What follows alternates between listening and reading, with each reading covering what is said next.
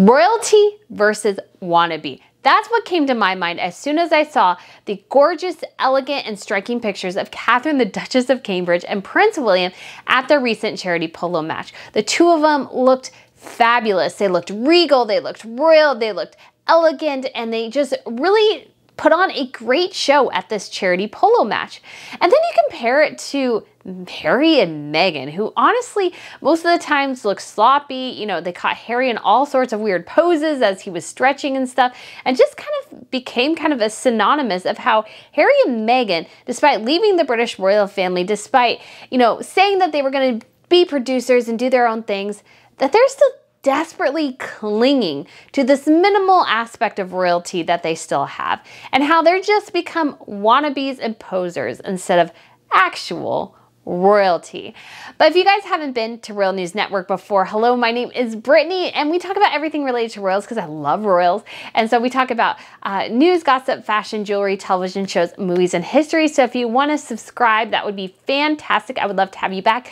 I also have a 5,000 subscriber giveaway going on right now, and the prize is the swatch featuring Her Majesty the Queen as part of the Platinum Jubilee. It's called How Majestic, and she has an outfit and it changes colors, and there's also a corgi on the watch. So if you want to win that prize, I will put a link down below in the description, and you can go check out that video, make a comment, and go ahead and subscribe if you haven't already. But like I said, today we are going to be talking about just like really the huge differences and just the chasm that has developed between Prince Harry and Meghan Markle and Catherine and William, and how really Harry and Meghan, just this move to California, this desperate bit of theirs to try to reestablish the magic of royalty is just not working, A, and B, they just kind of look foolish, really. And so I just thought this was really interesting. So Catherine and William had this charity polo match. This is the first time we've seen William play polo, and I think at least over a year or two, if not since before the pandemic. The last time I can specifically remember him playing polo, it was 2019. It was shortly after Archie was born, and all three of the Cambridge kids were out, and Meghan had that kind of weird, disastrous appearance where she was wearing like literally a tent dress. It was like hugely unflattering, and then she was kind of holding Archie strangely and not talking to anyone, not really interacting with Catherine or her children. It was just very odd. Anyways, so Catherine and William are at this event, and they just show up, and I remember the first picture I saw them, I was like, wow, they look confident. They look on point. Catherine looks great in an Amelia Wickstead dress. She has these cute little flats on, and they just look like they're there to engage and interact. And their dog is there too, Orla. She is following alongside them, so their dog is obviously pretty well trained. I haven't been able to get my dog to do that. She was hanging around here in my room with me. I think she's gone elsewhere, but I could not trust my dog to do that. And so they brought their dog, and it was kind of like gave you flashbacks to when they were first married and they went to a polo match, Catherine did, and William, and they had their dog Lupo there with them. And this was, you know, Lupo was their child before they had children, and, you know, they had this sweet little thing where they could bring their dog out, and just, it just seemed like a wonderful event. Catherine, again, just looked absolutely on point, and Prince William did as well. He looked very much like the king he is. And what I loved is one of the pictures that was captured, and I believe it might have been Chris Jackson, but I could be wrong. But there was a picture captured of William, and you could see the, you know, it was kind of one of the things where the subject up close is in focus, and what's behind them is kind of blurred. And you can see the blurriness of Windsor Castle in the background. There are at least two shots I've seen like that, but one of them is very, very impressive. Seems, you know, just allows people to recall that, you know, he is the future king, that he is, you know, riding for a charity event. And apparently they raised over $1 million at this charity event, which is absolutely fantastic. They posed for pictures, they interacted with people. It was very much a networking event, and they just looked very, very much on point, and like they were together, and they were, you know, and I loved kind of the ending ceremony where they gave away the trophies. I believe, if I'm looking at everything correctly, Prince William's team did win, unlike Harry's team, but we'll get to that. And they had this it seems like based on where kind of all the trophies were, we didn't get the full video, or I haven't seen one yet of them giving the trophy out to every, team member. But they had all the teams, both teams lined up on, the dais, and then Prince William got off and Catherine gave him a kiss on both cheeks. And it was, the European way they give kisses. So it's not like, she's actually kissing him, but type of thing.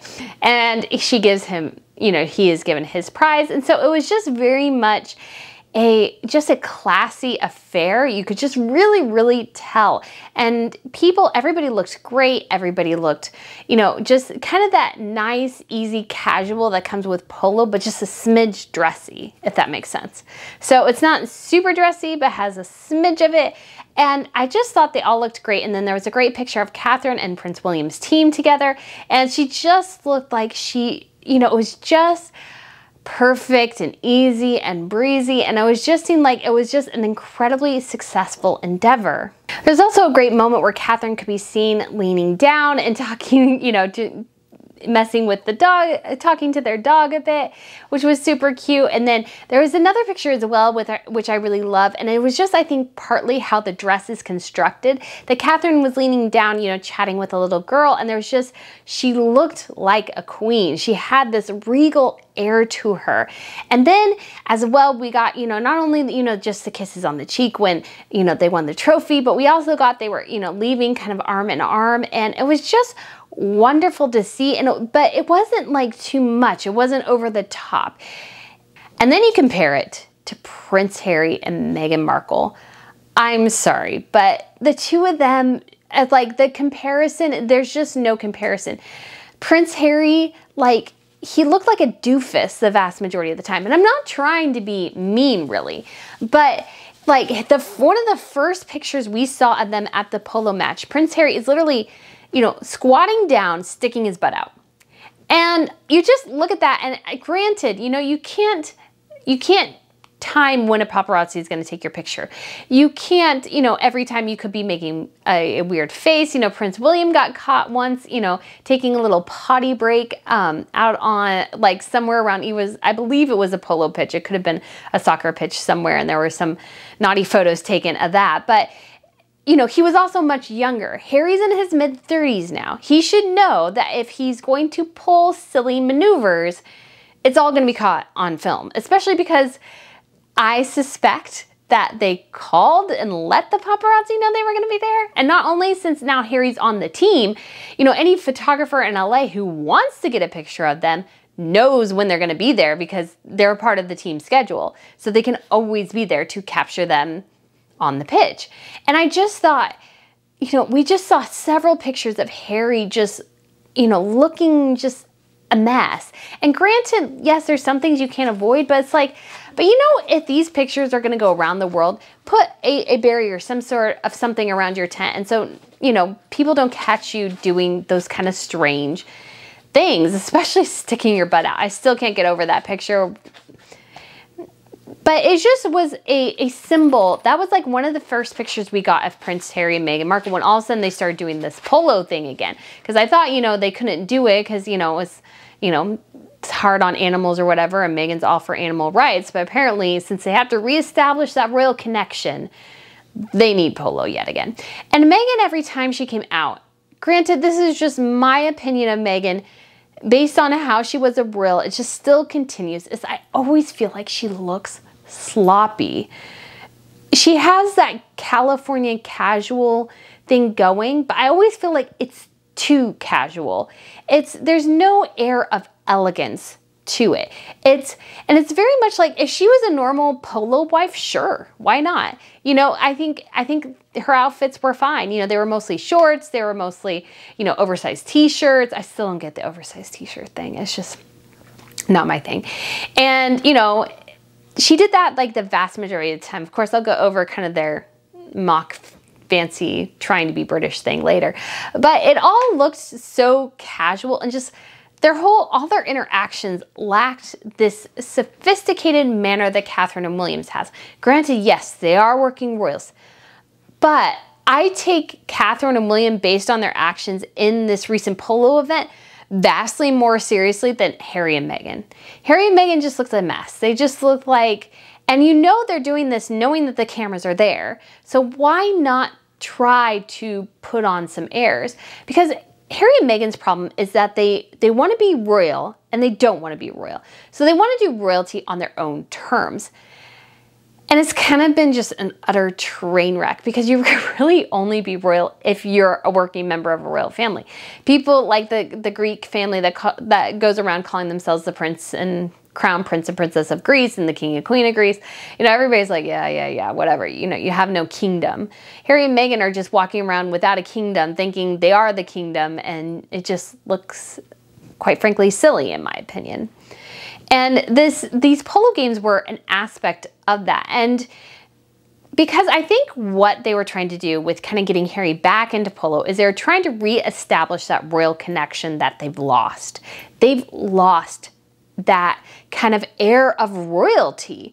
And I think it's really damaged their brand because I think they were really banking, especially for Netflix, on trading off those titles, giving Netflix access to the real crown, not the fake one that they've created, the real crown. And it's not happened. They can't do it. And so what do we do? Well, we'll do polo because, you know, royals play polo. That was my opinion when I first saw that Harry was playing polo again. It's just like, you know, they're trying to establish, well, he's royalty. He, you know, needs to play polo. And it gives them something to where they're up in front of the public and, you know, and those sorts of things. But there's just, again, it just doesn't read quite as well. And then you have the epic disaster. And it is by far at this point my best performing video. Meghan's very thirsty appearance at the polo match that they did where they were trying to like make it like a fancy dress polo match. And they told the women to wear hats, and I don't think really any of them did, or fascinators. I don't think really any of them did. Meghan had a wide brim hat on, evening makeup. And what I mean by evening makeup, there's nothing wrong with that, but her makeup was very dramatic for a daytime, somewhat casual event. So, and she was wearing kind of like these palazzo shorts, which were odd. And it was just, I liked the blouse. The blouse was nice. But like the whole thing was just weird. And then she has to go up and kiss Harry on the mouth. She can't just do the classy side kisses. Like, I'm pretty sure, if I think about it, the only time I've seen Kate and William kiss on the lips was on the balcony after their wedding. Have they kissed after that? Of course they have. They had 3 children. Nobody doubts their affection, but they don't have to shove it down our faces. Harry and Meghan have to shove it down everyone's face. She has to grab his face by both of her hands and kiss him in front of everyone. And it looked awkward because she has this hat on. He's taller than her. He can't quite get in there, and it just becomes very odd and strained. And then you have them disastrously trying to raise this trophy up, even though my understanding is actually that they did not win that game. So I don't know why they were raising the trophy, what they were raising trophy before. Like, I don't understand. Like, was this all just a fluff for Netflix? Like, I don't understand, but they were trying to raise this trophy. And Meghan is there and she's kind of behind and she's just going, ah, happy, happy. And they're like raising it. And then at some point, like, she tried to actually grab one of the prizes away from one of the polo riders. And he's like, no. And like they're trying to recreate something. And I think they were trying to recreate the pictures of Catherine and William at the 2011 polo match where they were lifting it above the head and Catherine was down in front. But it was just more natural. Everybody looks more excited. But the whole thing with Meghan there, it just looked so incredibly awkward. And then at one point, you know, they're kind of sort of holding it over her head, and then she decides, I guess I need to get in there, and so she like wiggles her way in with her hat, you know, trying to hold her hat, and then she just goes like this again. And you just see all the pictures of them as well from that event as they're so clingy to each other. And I'll do a whole video on their PDA because I have strong opinions about that. Strong opinions. But you know, they're clasping their hands together as they always do. And if Harry's talking to somebody, you know, their arms are extended because they can't just they can't just hold, like they just can't let go. You know, Catherine and William were kind of seemingly walking away from the cameras arm in arm, you know. It was just kind of a natural PDA rather than the forced one I feel like Harry and Meghan always do to try to prove to people, yes, we love each other. Look how great we are. We're holding hands and we're kissing and we're all this stuff. And it's just, it's awkward with those public displays of affection. Like, you know, I get it. You have kids, you're married, you know, whatever. Like, I don't need to see it. And I think as well, when you look at these polo matches, I was really hoping the Cambridge kids would be there, but they're actually, I guess, still in school. They will be until, I believe, like Louis his last day may have been today, and Charlotte and George's last day may be Friday or something like that. So they're still actually in school, so they couldn't attend. But I loved how there was a family aspect to it because their dog was there. Orla was there. She was hanging out with them. And what always kind of bothered me about Harry and Meghan at their polo events as well is the kids were never there. And it just seemed weird. It's like, it's kind of a family event. People come out for the day. So, you know, nobody can see your children, but you can shove them into a mansion and, you know, hide out without, you know, anybody kind of, you know, seeing them. It was just, Harry and Meghan's lacked that family atmosphere that I feel like William and Catherine's kind of events like this always have, because either they have the children there or, you know, they bring their dog. So it's, you know, or other family members are there. And this one I think was a little bit more formal because they did have, you know, a charity. It was during the week, so not everybody could come because, you know, they have, you know, actual jobs and stuff. But I really think, so just looking at these two events, and I'm particularly just going to look at with Harry and Meghan, even though they've done polo kind of this whole season, I'm going to particularly look at their, you know, fancy event where Meghan had the hat and everything and just compare those two. If you look at those two events, Catherine and William defined what royalty is. It is regal. It's restrained.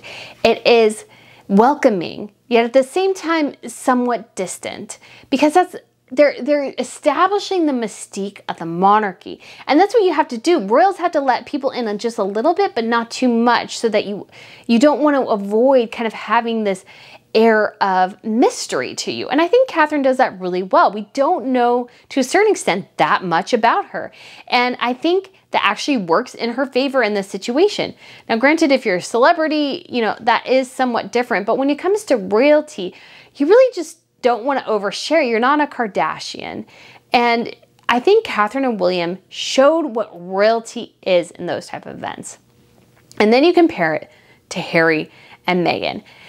Harry and Meghan's, it looked like an act. It looked like kind of a farce. It was overdone. It was overwrought. It was too much. It was, you know, just like everything they do, it's almost over the top, because they're almost trying to emulate royalty. Yet they're not, and they can't. Because Meghan just didn't even spend enough time in the British monarchy to really understand what royals do and who royals are. And so she play acts. And it just comes across looking as silly, kind of juvenile. And I think that that event that they had just was kind of a disaster, really. It just didn't make them look good. It kind of, you know, a lot of people just kind of laughed at them. They didn't have this air of royalty. They were wannabes. They want to be royal. They want to be regal. They want to be all these different things. But, you know, but they're play acting. And it just comes across as incredibly disingenuous, and it just doesn't work. And so, guys, I just think if you just look at the two, if you really want to understand the difference between royalty and wannabes, look at the difference between William and Catherine at a charity polo event and Harry and Meghan at a charity polo event. There really is no comparison. Well, that's all for this video, guys. Thank you so much for watching, and let me know what you think. Do you think Prince Harry and Meghan Markle are just wannabe posers, or do you think they even still have a bit of regal air to them? And what did you think of Catherine and William's latest appearance at a polo match? What did you think of sweet Orla and Catherine's interactions with her? I just thought that was so sweet and so lovely, and just reminds me, I always think polo and I always think family. It always seems like a family event, and I think the Cambridges really encapsulate that. Well, guys, again, thank you so much for watching. Don't forget to look at the giveaway as well, and I look forward to seeing you again very, very soon. Bye.